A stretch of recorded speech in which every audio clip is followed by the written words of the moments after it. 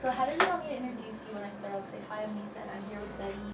Well, I'm Debbie. I'm with the First Star Psychic Fair, and we're doing a show in St. Catharines starting next Friday, Saturday, and Sunday. I work with tarot and the pendulum. I give you everything they give me. If it's good, we talk about it. If it's not so good, we talk on how to make it better. Never leave you stuck with something that's not nice. Would it be okay if I ask you to like talk about what you brought with you? Oh, absolutely. Like okay. Absolutely. At fair, I would have some other cards with me.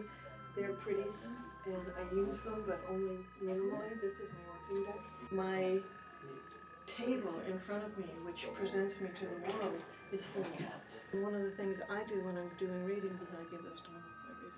This is a pendulum, and a pendulum is moved by the universal energy that surrounds us. After maybe we can do a demonstration. Okay. Okay with you? Yep. We're going to do what we call a mini reading. I'm going to ask you to select 5. Now the card that comes in the first position affects you in all areas of your life. And the card that we have here is the healing card. Now the healing card would indicate to me that you've gone through an issue not all that long ago that hurt a lot. And that's behind you. There's better yet to come, but you're already feeling better than you were. And I'm here with Lisa, and she says, I want to know about love. Yeah, she does. Is there a good relationship coming for Lisa?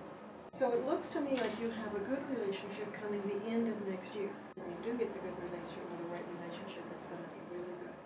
Yes, you have to work at all of them. Yes, you do. But it looks like it should be really good, and you can make it whatever you want it to be. Well, this is what we do and how we do it, and I have a lot of people who come back. And as I say, it's just picking up what's around. When you go to a show, you're supposed to go wherever it feels best for you to go. There is no one reader who's better than all the others.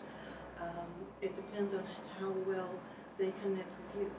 And if you go to the one that feels right to you, you open yourself up to make the connection easy.